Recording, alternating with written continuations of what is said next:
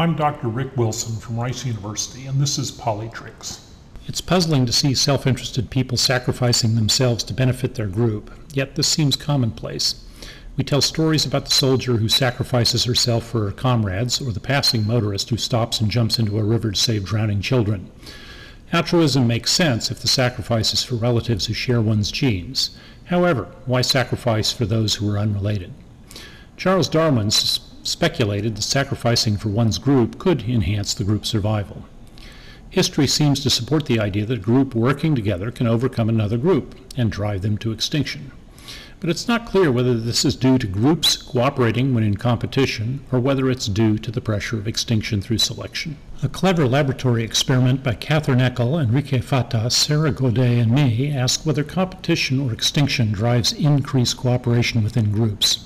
Subjects arriving at a lab are randomly assigned to four-person groups. No one knows their fellow members, no one gets to talk to anyone, and all interactions are over a computer network. We use a standard public goods game in which subjects are given 50 monetary units in each of 10 periods. Each period, subjects decide how much they wish to keep in their private account and how much they want to put into the group account. The private account pays 1-to-1, and whatever goes into the group account is doubled by the experimenters, and everyone in the group receives an equal share. So, if one subject put in all 50 units, they would be doubled. Everybody in the group of 4 would get 25 units. If the other subjects kept all 50 units in their private account, they would get their 50 units plus their share of 25. As you can tell, everyone has an incentive to free ride off the contributions of others. But also notice that if everyone put all 50 units into the group account, everyone would get 100 units in return. Still, the temptation to free ride is strong. This basic experimental design has been used hundreds of times, and free riding is common.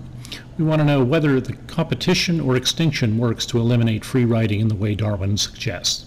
We have 4 treatments for our experiment. Subjects are told they will play 2 blocks of 10 periods. The last block of 10 periods is the same for everyone, no matter which treatment they begin with. The first block is what interests us. In the first treatment, we replicate the standard public goods game. In each period, subjects find out how much is contributed to their group account, and they see this information across all periods. In the second treatment, we introduce group competition. Subjects see the same information as in the first treatment.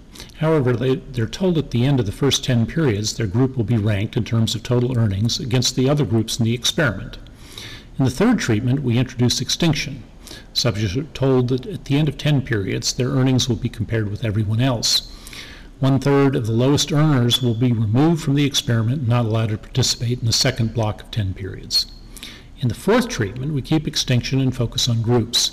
Subjects are told that at the end of 10 periods, their group's earnings will be compared with the other groups. 1/3 of the groups earning the least will be removed from the experiment and will not participate in the second block of 10 periods. Well, the design is clever, and it allows us to separate the effects of competition from extinction. What do we find?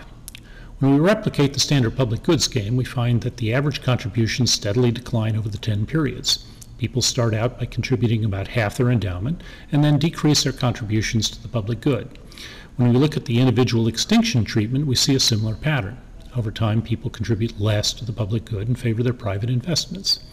When turning to group competition, we again see the same behavior. The groups unravel over time. So far, it looks like neither extinction nor competition matters. But when we introduce group extinction, we see a remarkably different result. At the outset, individuals contribute almost everything to the group account. The pressure of group extinction results in individuals cooperating within the group. The finding is stunning for what it says about group extinction. People respond to threats to their group. They're willing to forego opportunities to free ride on the efforts of their group members. Well, this article gives us insight into the origins of group conflict, and I think it's well worth the read.